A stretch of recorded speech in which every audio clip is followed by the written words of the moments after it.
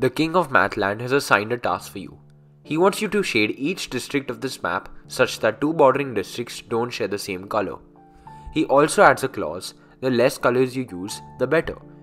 So you set off, trying 7, 6 and 5 colors, which all seem to work, and after a little bit of effort, you finally find a way to color the map with 4 colors. In fact, you realize that you only need 4 colors to shade any map he's given you, no matter its shape, size or complexity.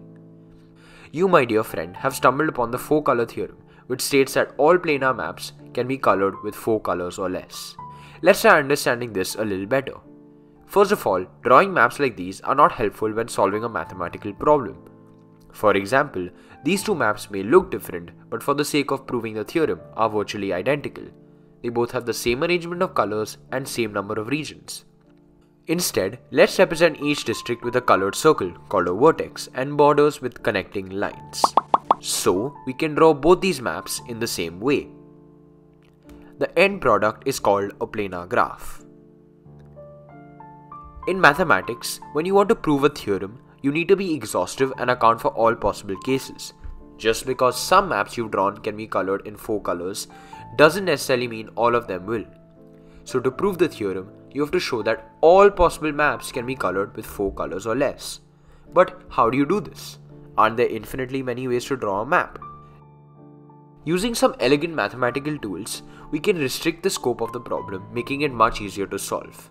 Consider Euler's identity, which states that every planar map is bound by the equation v minus e plus f is equal to 2, where v is the number of vertices, e is the number of edges, and f is the number of faces, counting the outside of the graph as a face.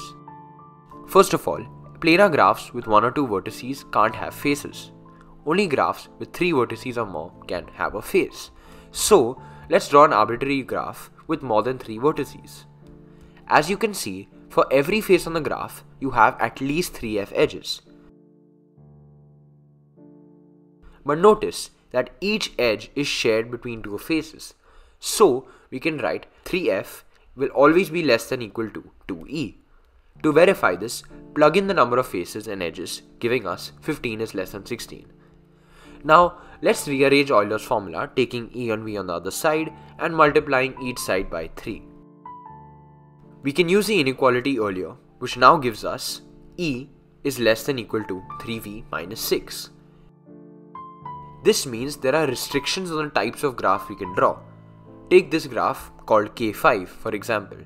If we plug in the number of edges and vertices, we get 9 is greater than 10, which is not true. So why is this inequality helpful? Well, it shows us that not every graph you can draw is planar, or you can say not a valid map.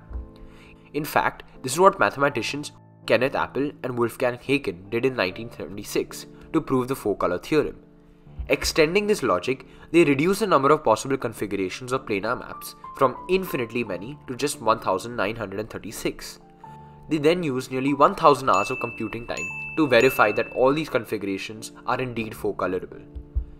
This was not just a big moment in mathematics because a century-old problem was solved, but also because it was the first proof to be done by the use of a computer. So the next time you look at a map, think about all the wonderful mathematics which is at play.